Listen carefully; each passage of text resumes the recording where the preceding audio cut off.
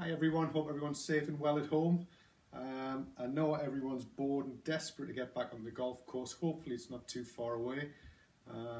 So what I'm going to do is I'm going to give you a few little pointers to work on from the comfort of your own home. First one we're going to do today is going to be a little bit of putting. I get a lot of people come for putting lessons. Biggest problem that most people have is not so much that it's their direction, which is a problem, but it's mainly their distance control is very, very poor. So they're never going to miss by 3-4 feet off line, but they potentially can miss 3 and 4 feet off distance, hitting it too hard or too soft. So this is a little bit of a demonstration what I like to get people to do when I'm on the putting green with them. So obviously we're in the front room here.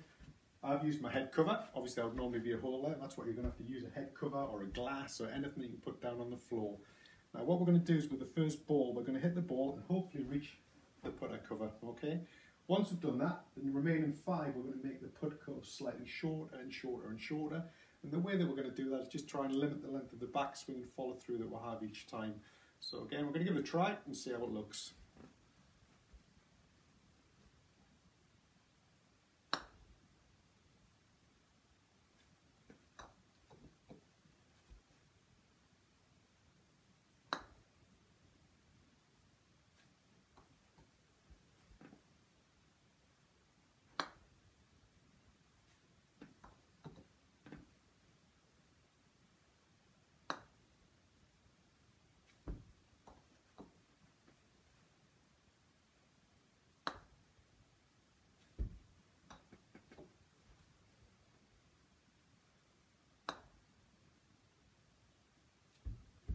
So as you can see there, we've staggered the distance in the balls. Obviously the more you practice, the better that's going to become.